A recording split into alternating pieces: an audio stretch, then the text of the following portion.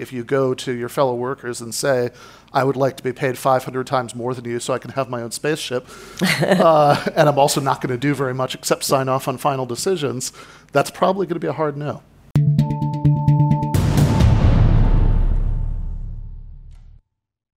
We're going to start by talking about whether social hierarchy is in itself unavoidable. And Ben, you're the one who, in the panel, who's come closest to a sort of, whether it's democratic socialist or Marxist view of society, in which we're much more equal than we are now. But even in communist regimes, there's a huge amount of social hierarchy, isn't there? You know, party members get better flats than non-party members.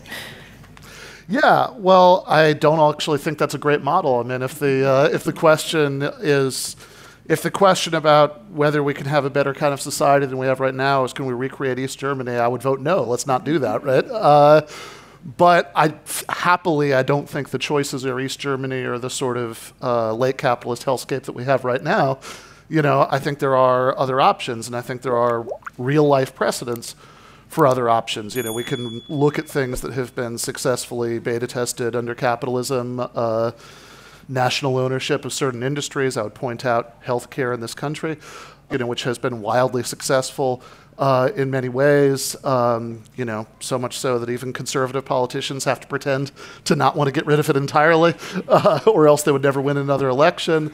I would point to successful worker cooperatives like the Mondragon Federation in Spain. So I think there are real-life precedents that show that other things are possible, you know, if you put these elements together in a different way. Now, can you get rid of hierarchy entirely? I think it depends what you mean.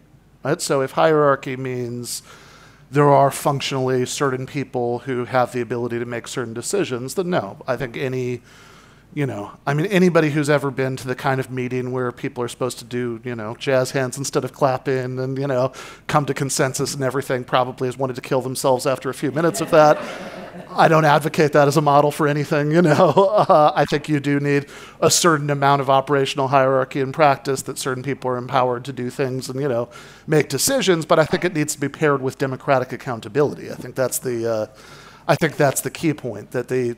Do you mean democratic accountability within the organization or politically at a national level? Yeah, both. I think that within organizations, I think democratic accountability is good. I think if you look at decisions, for example, made during COVID about, you know, when people had to go to work, in what ways, and all of that stuff, you know, you can see some really bad effects of the people who these decisions most affect not having very much say in them. And look, again, if hierarchy just means that anybody has more of anything than anybody else, sure, right? I think that even in a worker cooperative, you don't have completely, where everybody gets to vote on wage scales, you don't have completely flat wage scales, you know, that you have some people being paid more than others for all sorts of reasons. You know, here's something you want me to do that involves a lot of stress and responsibility, you know, I'd like more money if I'm going to do that. Here's something that I'd like to do, you know, that you're asking me to do that's really dirty and dangerous, right? I'd like more to do that. Both of those are totally legitimate, but you're just not going to have, given that democratic accountability, you're just not going to have the level of inequality that you have within the kind of economy that we have right now. If you go to your fellow workers and say, I would like to be paid 500 times more than you so I can have my own spaceship, and I'm also not going to do very much except sign off on final decisions, that's probably going to be a hard no. Okay, so you're happy with some hierarchy, but just a flatter one, basically. Yeah. Okay, and Nemone, I'm playing devil's advocate here, by the way. Nemone, you're talking about how university-educated people are sort of unduly rewarded. On the other hand, if you want to persuade people to spend 3, 4, for some professions, 7 years of their lives in academic training for that profession, surely they ought to be more rewarded for it afterwards. Because they're not earning money during that time, whereas people kept picking up the knowledge on the job, or at least being paid while they're getting the knowledge. Yeah, I don't think we shouldn't be rewarding university study by any means, because I think there are, there's lots of skill, and you need to go to study for certain jobs. We want our brain surgeons trained, don't we? Well, I mean, but I guess we're looking at what the rewards that aren't there for those people who haven't taken that path, and perhaps making it more, equitable where we can. And I don't think that our current system, where knowledge gained in that way is rewarded higher, is going to take us into the next century, or be able to kind of provide us with a kind of framework by which we should be looking at how we can make a more equitable society. Because I think it just doesn't work for everybody.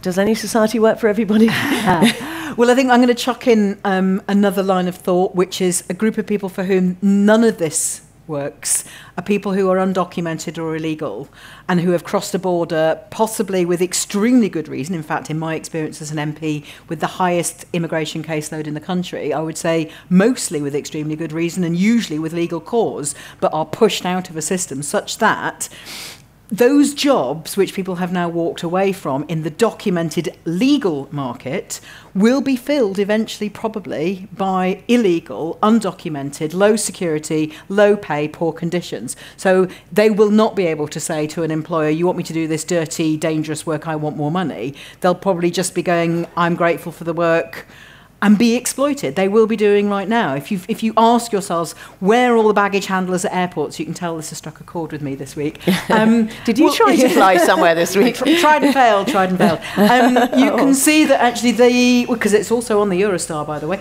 you can see that there these are places in the labour market where there will remain gaps if, in order to take up employment in an airport or the Eurostar terminal, you do have to be security checked. But in those other jobs, such as being an Uber driver or one of the cycling delivery companies or the grocery delivery companies, there will be an attraction, a pull factor for those who are undocumented if nobody else wants to do those jobs. And they don't have the same sort of power to demand better working conditions. That illegality framework also needs to be placed on top of also the gender framework, which Nemone rightly put there, which is that the jobs that we have traditionally undervalued, that are sometimes it turns out they are skilled, but we just didn't think of those as skills, traditionally have been dominated by women, and that has continued. But we can now add on to that, not just gender, but also race and migration status. That creates an underclass of people who are very vulnerable to being very exploited and will have little say in whether or not they ever get a decent job or decent pay. And actually, sectors that become feminised, it's not just ones that started feminised, but industries and sectors that become feminised see relative pay rates fall, which I think is really interesting. Yes, they do. I mean, an extreme example from another country is that of prostitution, or the paid sexual exploitation of women.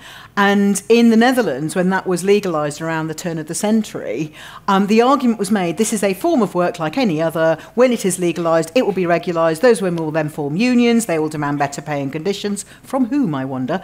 And in fact, what happened was women's choices, the Dutch women's choices, were opening up anyway in other careers. So over the course of the last 2 decades, that so-called job like any other has come to be dominated by undocumented, illegal or otherwise vulnerable women, marginalised women, trafficked women in particular, for whom the legal structure, all it's done is legalise their exploitation, which is, I'm going to add another layer on top there. Sorry. Yeah, that's right. Don't apologise.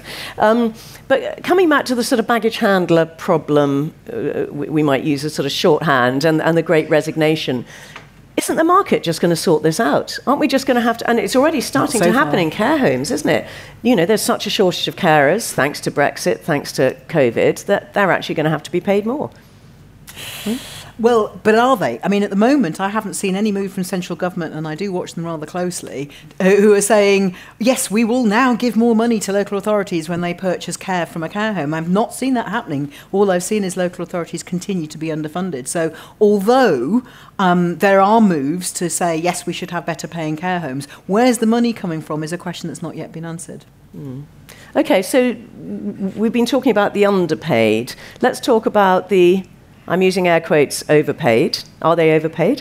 Are we overpaying professional and management roles, given the amount of work that people have put into getting to those positions in the first place and the responsibility they then have to carry? Yeah, I mean, I think it depends on the job, but I would also point out, even with the example as extreme as brain surgeons, and I think it is worth keeping in mind that the vast majority of people with upper middle class jobs are not brain surgeons, don't have that level of contribution to society. But even with a job as extreme as that, I mean, since, paying one person more means paying somebody else less, there is actually, there are finite resources to go around.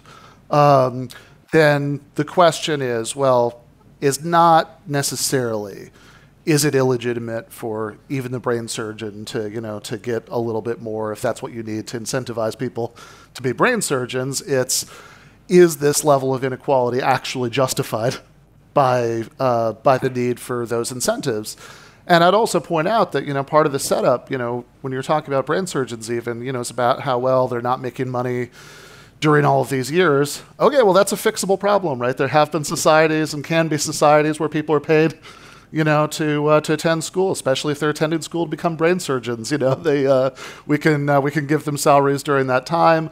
I also think it's at least an open question whether in a society where everybody had their basic material needs met in a much more adequate way, how much just the value of social prestige would be enough to get people to want to do these jobs. And I think there is some evidence for that. There are a range of societies historically and right now where some of these pay gaps are bigger or smaller than others, and it seems like people still want to do the more high prestige jobs where oftentimes they're doing more interesting tasks, have more control over what they're doing, all things that tend to appeal to human beings. I mean, I don't have specific statistics on brain surgeons, but the society in the world with the best doctor to patient ratio is Cuba, and I'm fairly sure that's not because Cuban doctors are paid more extravagantly than they are anywhere else. In more socialist societies, or more egalitarian societies, I should say, perhaps like Scandinavian countries, is it that there are narrower pay differentials, or is it just that taxes are higher? Because taxes are definitely much higher, which enables them to pay for, higher benefits and better childcare and all the things that you would want. Well, I think it's some of each.